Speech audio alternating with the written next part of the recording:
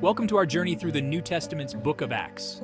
Today we'll explore the themes, key events, and the significance of this remarkable book. Let's dive in.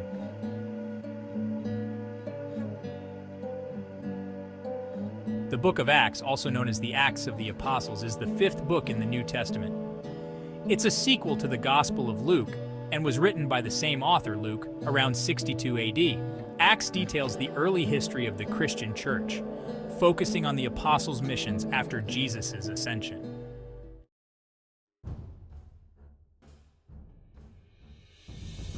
Acts covers several key themes. The Holy Spirit. Acts emphasizes the role of the Holy Spirit in guiding and empowering the apostles. The church's expansion, from Jerusalem to Judea, Samaria, and to the ends of the earth, the gospel spreads rapidly. Witness and testimony.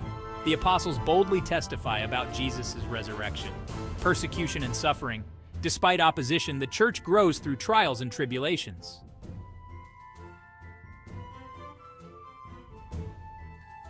Some pivotal events in Acts include Pentecost, described in Acts 2, where the Holy Spirit descends on the apostles, empowering them to speak in different tongues and preach boldly. Peter's leadership is also significant as he heals the sick, performs miracles, and delivers powerful sermons, leading to thousands converting to Christianity. Another crucial moment is Paul's conversion in Acts 9. Saul, a persecutor of Christians, encounters Jesus on the road to Damascus, becomes Paul, and turns into a fervent apostle.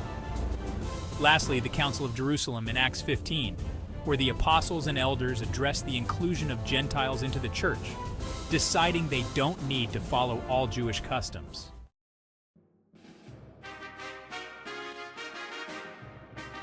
Acts is crucial for understanding the growth and spread of early Christianity. It showcases the transition from a predominantly Jewish faith to a universal one, open to Gentiles. The book also highlights the importance of the Holy Spirit in guiding the church.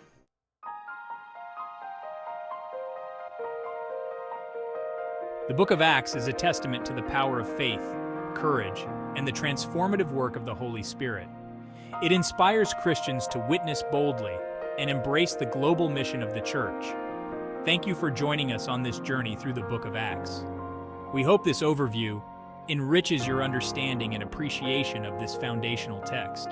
Until next time, keep exploring and growing in faith.